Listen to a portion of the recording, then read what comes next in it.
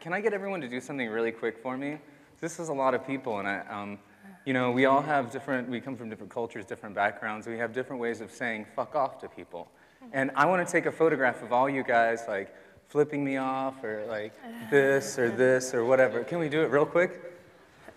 Oh my God. Okay, unplanned, spontaneous.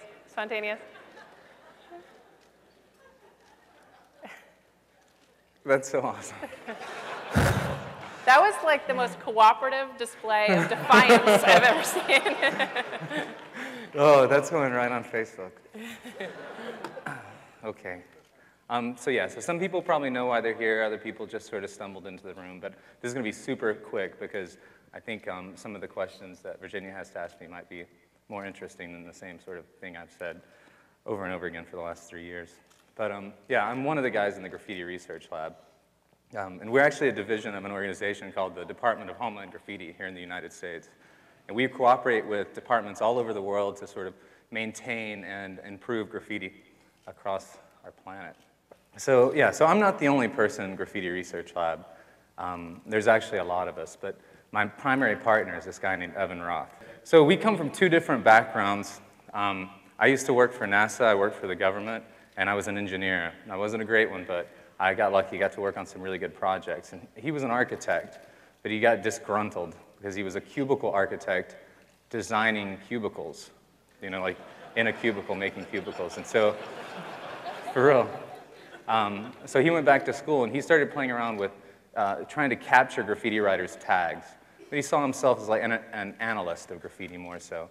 We met at this place called I-Beam, where we got a fellowship. And we were working in a lab that was created by this guy named Jonah Peretti and another guy named Mike Fruman. And the idea was that you come to this lab, do anything you want, as long as it's in the public domain. So by contract, we weren't allowed to covet, keep secrets, patent, copyright anything we did. So that's probably the primary factor that's really affected this project called Graffiti Research Lab.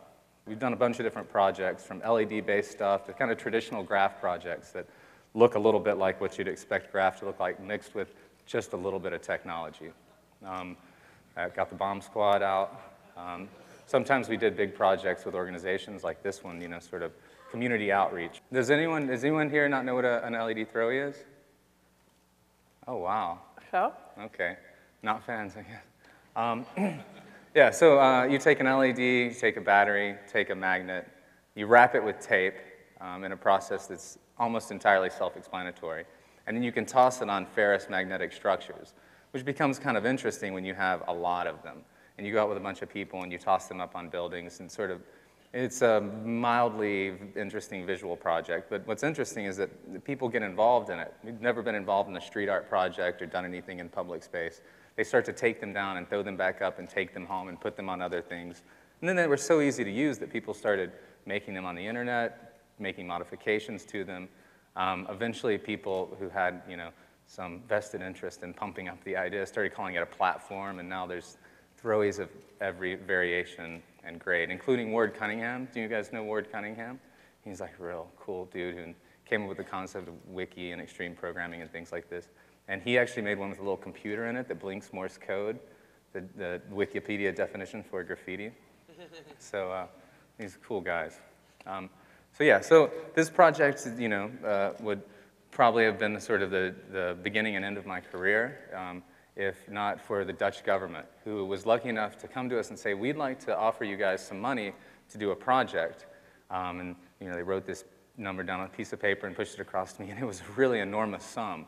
So we sent them this image on my laptop here as a proposal for what we were going to do.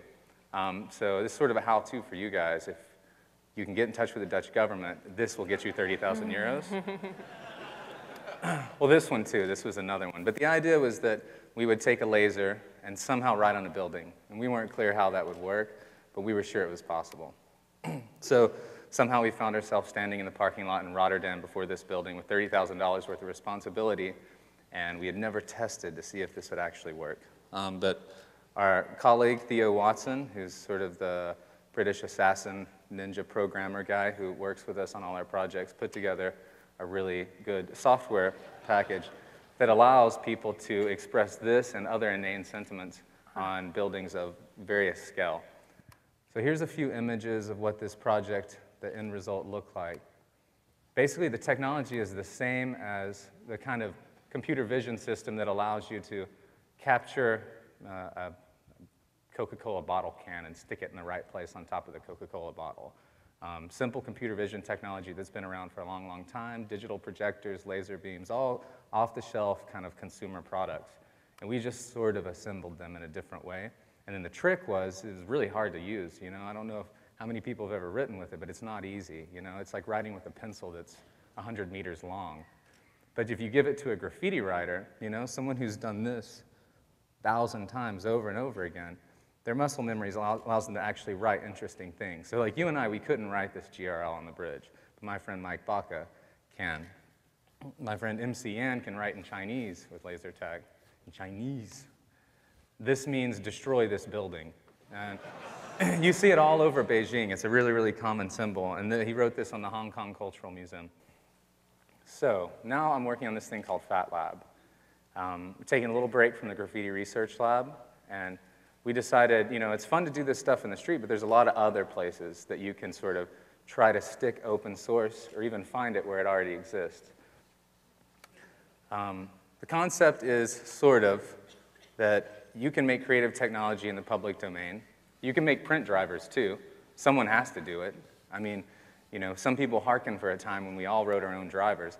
But we're more interested in sort of trying to find a way to make open source seem cool, like a music video, so that people might engage in this practice and I don't know, get dates or whatever the kids do these days. So yeah, release early, often, and with rap music. This is our strategy.